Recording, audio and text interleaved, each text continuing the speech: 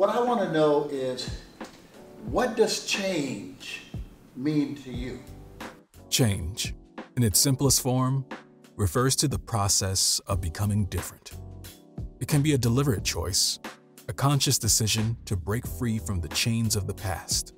But it can also be an unexpected journey, thrust upon us by circumstances beyond our control. But do you know that there's not a hair on your head that was there when you were 5? There's not skin pigment or anything back then that you have now. It had all changed. Everything was changed. 3 remarkable individuals in Charlotte, North Carolina will share their lives with us and how they navigated the twists and turns of the justice system. I was already guilty of being a habitual felon. I had 3 felonies between the ages of 18 and 20. I had 3 felony charges, 1 for corporate malfeasance, embezzlement, and obtaining property by false pretense. I was a college athlete and I went to prison straight from practice. So I dealt marijuana, which is legal now. Their stories took a different turn as they discovered the transformative power of change through City Startup Lab's ReEntry Entrepreneurship Program, also known as REEP.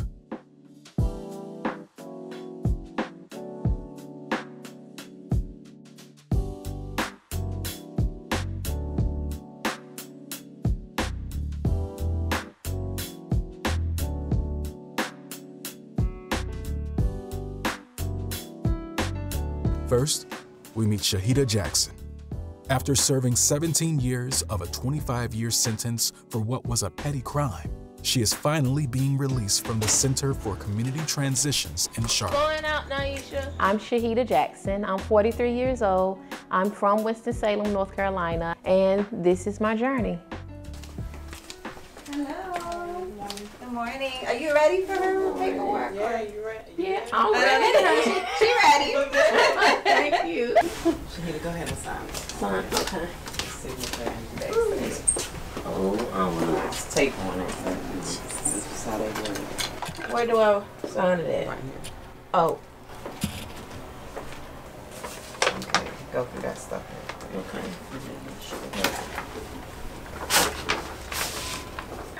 It's like, it's just a very small summary of 17 years. Like, that don't even touch what has transpired, you know. My upbringing was tumultuous at best. I have a lot of happy memories, but I've learned as I got older that those were force-fed. As a child, genuinely, I felt happy. It was like I told myself, I go stay with all these people because everybody loves Shaheedah. Like, I lived with literally every single family member in my family, which was a lot. My grandma had 8 girls. I was in foster homes and group homes from here down to Florida. So it wasn't until I got older that I decided, hey, stop lying to yourself, accept what it was, deal with that, and then maybe you can get better in your mental. So I'll come back later to pick up the rest I'll of call it. you when it's ready. Okay. All right. You are a free woman, man. Oh, is it? Oh, I know that's right. Thank you. So all this is yours. You take all this with you, okay? Yeah. Oh, okay. Okay. So that paper No. right there with your picture on it, you need to prove where you've been all this time. Okay. Show that, okay? I'll be like, if you don't believe in this ain't a story I make up. Oh, I've been in prison the past 17 years. Right. Prove it. Prove it, right. Then they ask for what? You're like, All right. for $500. $500 worth of groceries and children's clothes. So I ended up having a child when I was 16. I got pregnant again and I had twins 28 days before I turned 18. Well, one of my twins died when they were 2 days old.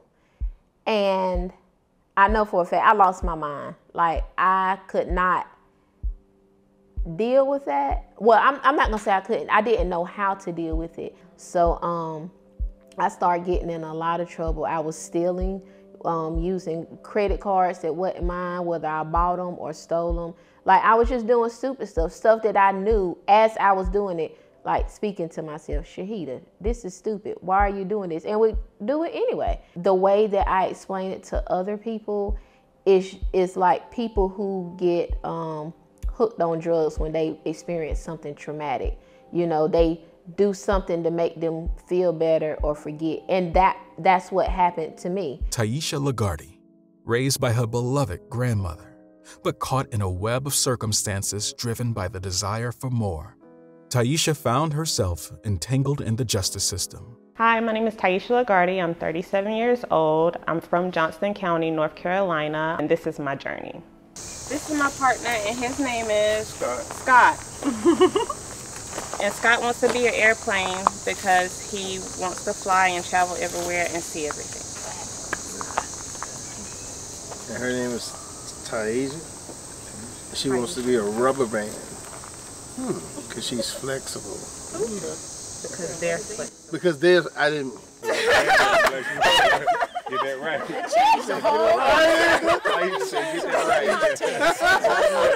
That's what I meant to say. I lived in a mostly single parent household. It was mixed generational where I lived with my grandmother. My mom was there, but she was working 2 jobs. My dad was always out on the road. He drove cross country, and so grandma raised me. I've always done real estate and property management. I started out in an apartment community as a leasing consultant and just worked my way up to an accounting position for a property management firm. In real estate, there's very specific laws about where money should be, where it shouldn't be, how it's accounted and allocated for, and so you have to make sure every I is dotted. The employer was sending me kickbacks for making her a lot of money, and so it was just rerouting funds. And she wanted to make money, so did I, and so that's just kind of how we got in the situation. We introduce you to Stan Potts. That's my man Stan the Man. 5 words that describe my man Stan is, I don't play that shit. 5 words.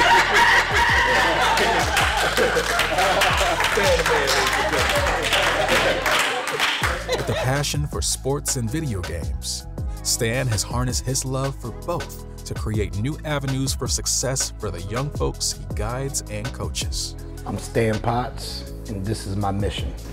I'm here because I think it's time to kind of get out of my shell. I'm a loner. I always kind of do things like just my way. I just go get what I want, and I just seen a whole lot of resources, and I said I want them all. I was raised by every single family member in my family. My parents weren't together. Whichever side that I was with at that month, at that year, I was with. So it was kind of like wherever I laid my hat at, that was my home at that time. And my family, they really took care of me, from my aunts, my uncles, my grandmas, my grandpop. I was the family baby. They just had to take care of me and put their arms around me. The next one is don't make assumptions. Wow. Don't make assumptions. Why is that important for us to not, Stanley, to make assumptions? If it don't apply, I just let it fly. Like that. I love that. Yeah, I just let it go. Because I know it ain't talking to me. Like, Yeah. like that's how I am. Like, wow. Send it to the spam folder. I like that. And if it don't apply, let it fly. Yeah. That's let it fly. Don't apply, let it fly. I was a college athlete, and I went to prison straight from practice. So I dealt marijuana, which is legal now. I kind of started selling drugs at 13, and I didn't really come from a bad home. Like I said, my family, they did the best they can for me, but I made a decision when my back was against the wall to, okay, it's time to start making money for myself and, you know, trying to take some burden off of other people.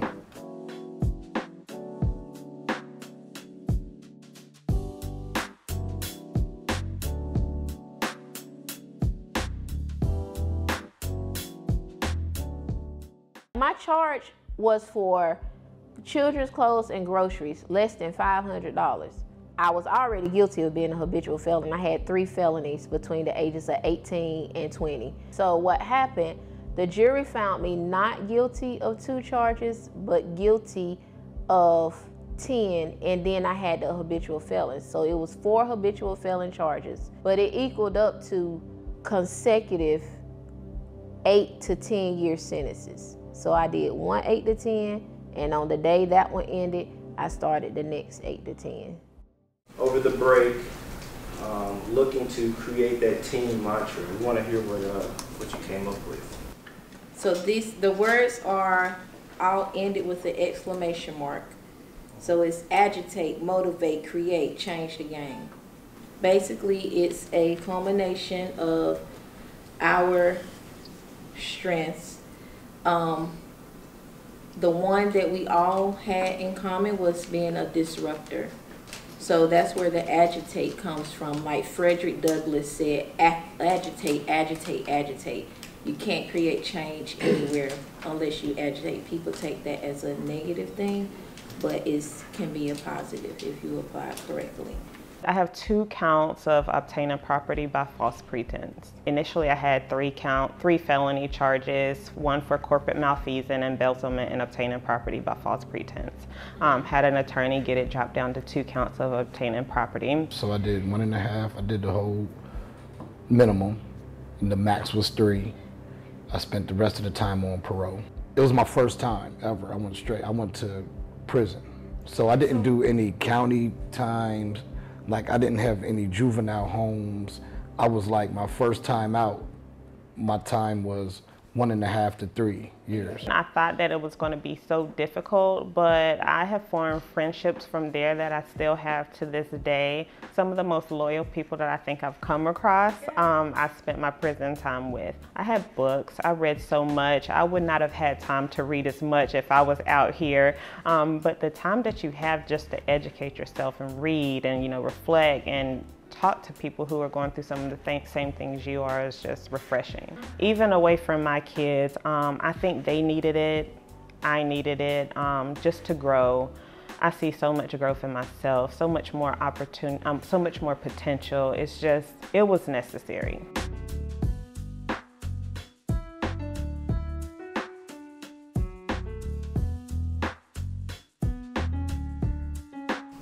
So in this program, this opportunity that is before you truly is an opportunity for you to get over whatever it is you need to get over to get to that next level. So if you think you can, or if you think you can't, you're absolutely correct. This is the opportunity that you've been waiting for, I'm telling you. As you go through it, this is the place where you want to be. Because nobody is going to deliver your business like you can. They can give you all the tools, they can help you on your path, but in the end, it's about you. I'm going to give you a problem. I'm giving you the design challenge. Your mission over the next 20 minutes is to come up with an idea to solve this design challenge. The challenge is how might we improve the drive-through experience, the fast food drive-through experience. Doesn't matter what you do, but you have to make your solution. You have to make a prototype of it. You have to visually represent it. This QR code is a QR code like an Easy Pass. So it holds whether or not you're a loyal customer, it holds your payment method, so forth and so on. So when you come through, the laser whatever reads the QR code. It puts you on the conveyor belt. You roll up, automatically a holographic menu comes up to your window, so you don't have to roll it down. If it's raining, sunshine, whatever, the holographic menu comes to your window if you want to order more than what is your regular. If you do not, you keep on going. And inside, the AI machines are connected to the conveyor belt, so in real time the conveyor is going to move at the speed that your food is getting made. So it's connected to the new age cooking whatever's inside. That's not our, then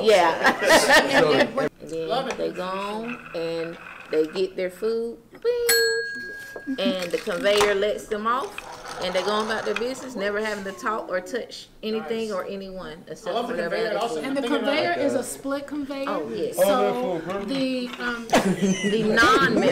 non-members, they can pay however they need to, but basically they're going to be split off from the rapid order. Why are you discriminating against me? Because white that's on them. That's on them. This is for customers like you. Yeah, because I'm getting discriminated. Why did you go fast? You're not being discriminated against.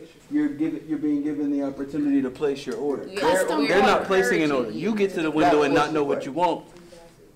But why should the 7 people behind you, if it's going to take 3 minutes for your order, why stop someone else's 3 minutes because you don't know what you want yet? But what if I looked it up online before I got there? Then you would be in this line and you wouldn't have an argument. Okay, got it. I'm just answering. I'm just answering. Stop for time. Stop.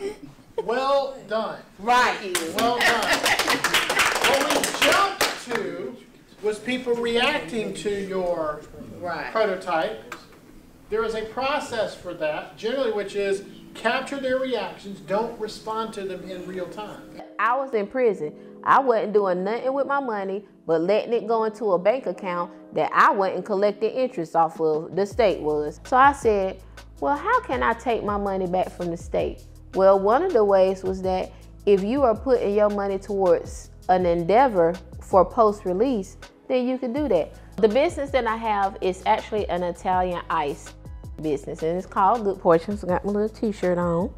I knew that what I wanted to do with my life was to help alleviate some of the stressors of foster care for foster children and teens. I want them to say to these teens that want employment or need employment, we have the perfect place for you, because I want us out in the community. I want us facing the people. I don't want to be in a truck behind another wall looking out at people in a window.